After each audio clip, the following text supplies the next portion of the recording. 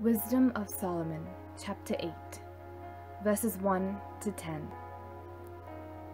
She reaches mightily from one end of the earth to the other, and she orders all things well.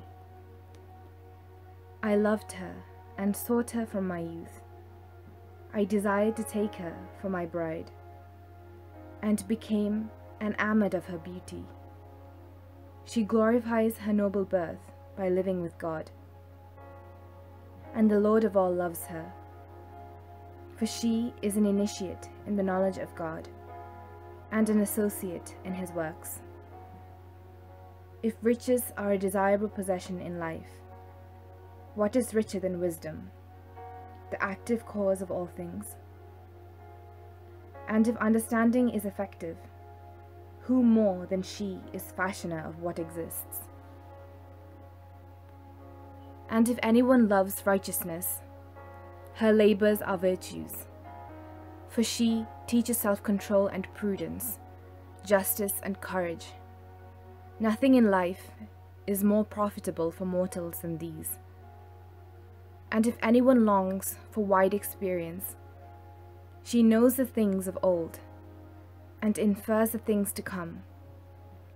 She understands turns of speech and the solutions of riddles. She has foreknowledge of signs and wonders, and of the outcome of seasons and times.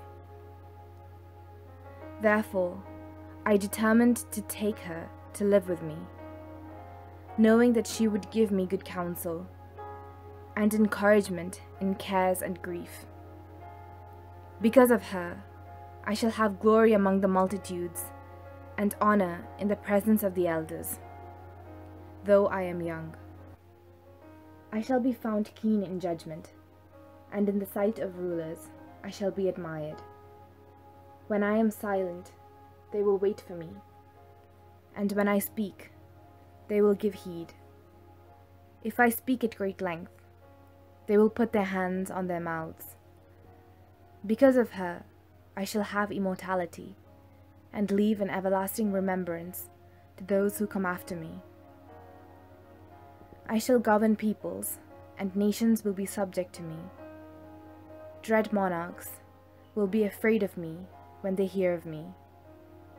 Among the people, I shall show myself capable and courageous in war.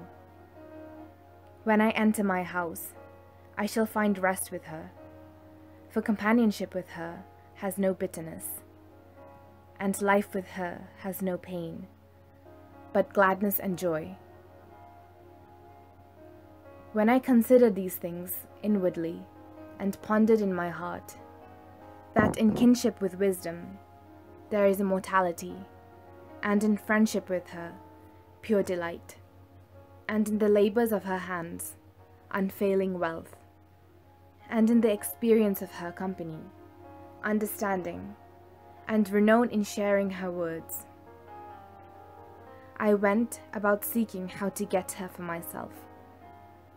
As a child, I was naturally gifted, and a good soul fell to my lot. Or rather, being good, I entered an undefiled body.